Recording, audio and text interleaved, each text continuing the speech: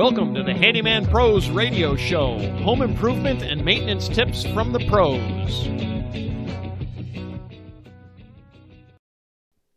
Welcome to the Handyman Pros Radio Show Action Edition, where we feature an actionable tip that you can use today. And I'm here with Larry. Larry, what is the tip? Johnny, the tip. So I was doing some of my famous reading, folks. Believe it or not, we actually do some work for this show. As hard as that is to believe. I was doing a little light reading in the Insurance Journal magazine. Now, Very exciting. Yeah, that's riveting stuff. But what the reason it caught my eye is actually I was doing we scan the news for various different kinds of information that is, of interest. This particular article had to do with a bill that's in front of the Georgia Congress. Anyway, it's up in the House, and they are contemplating making a roofing replacement that you have to replace by code the whole roof instead of doing roofing repairs. And it is a law that is that's spun out of, I guess there's certain roofing manufacturers that have gone out of business or have caused problems with replacing a roof. You can't really repair the roof. You can't get the colors. You can't do this. You can't do that.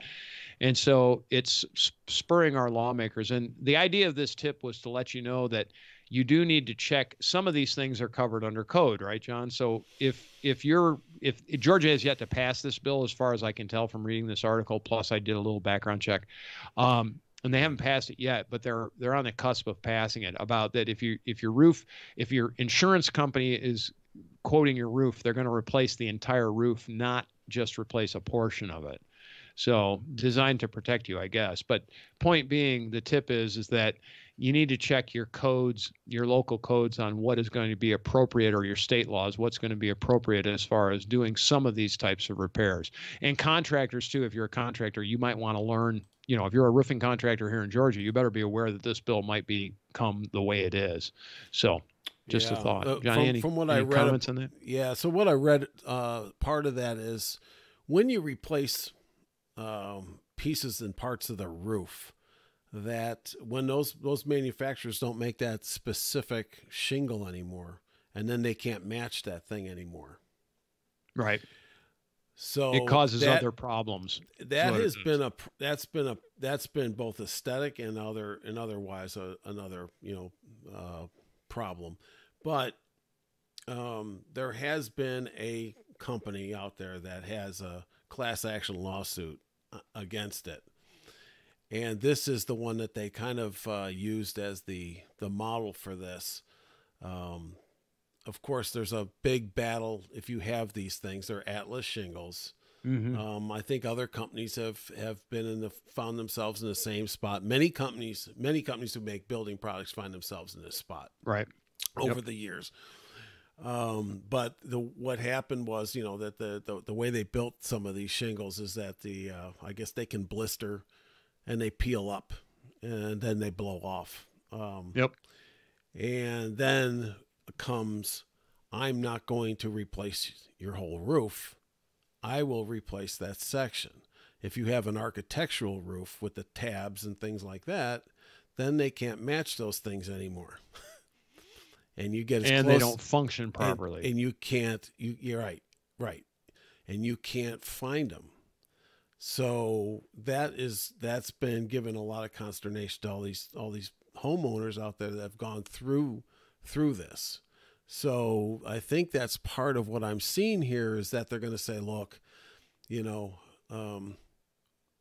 we're going to have to come to some kind of conclusion on replacing the whole roof. And believe me, that's not cheap. My buddy he's got those shingles on his roof, and he had a quote for $28,000 to replace his roof. Yeah.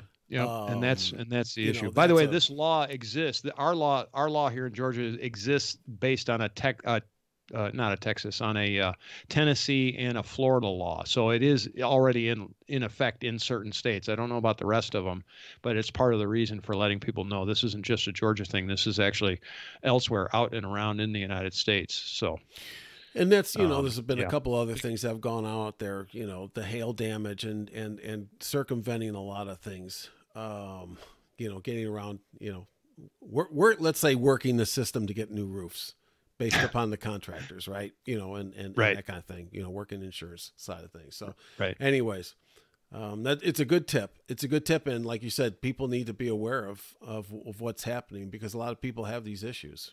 Right.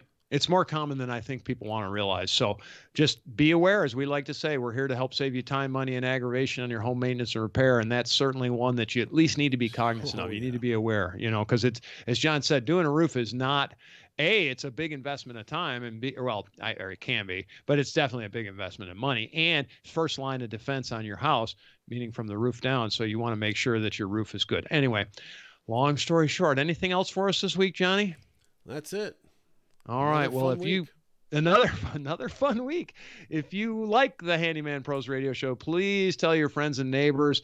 If you have any questions, comments, or concerns, handymanprosradioshow.com. You can send us an email on our contact page. You can sign up for our newsletter on the contact page. You can get a hold of us on Facebook at Handyman Pros, Twitter at Handyman Radio, all that good way to get a hold of us. And if you have any questions, comments, or concerns, you want to tell you, if you have a show title, let us know, because we'll do shows. We have, if you have questions about what you're looking for, I don't care what it is, within reason, keep it within the kind of the handyman building type area. We would love to do a show. Just send us an email. Again, questions at Handyman Pros Radio Show. All right. Well, thanks for listening. We will see you next week on the Handyman Pros Radio Show.